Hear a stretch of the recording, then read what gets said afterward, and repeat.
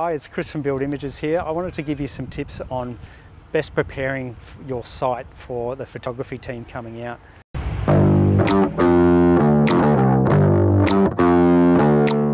So the first thing is awareness and safety. So basically making all the key people aware on site that the photography team will be there. So that's the project manager, the safety team, and the site supervisor. So making sure those key people know where and when and roughly how long the photography team will be on site. So if you can let those people know, they'll make sure that, the people on site should be wearing the right PPE and doing the right things safety-wise anyway, but it'll be doubly sure and make sure that's happening.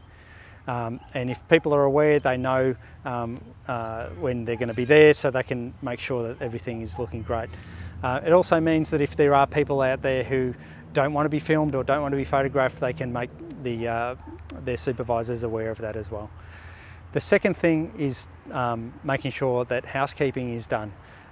Nothing worse than turning up on site and it's a mess, and you're spending half the time tidying up, cleaning up, getting people to ensure their mess is made ready. The photography team is standing around and you're just wasting everyone's time and money. So make sure that the site is well and truly cleaned up a day or two before the photography team get out there.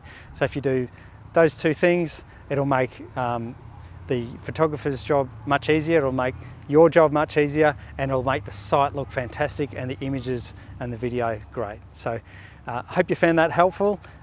If you have any questions or comments, please put them in the comment section below, and I'll see you again soon.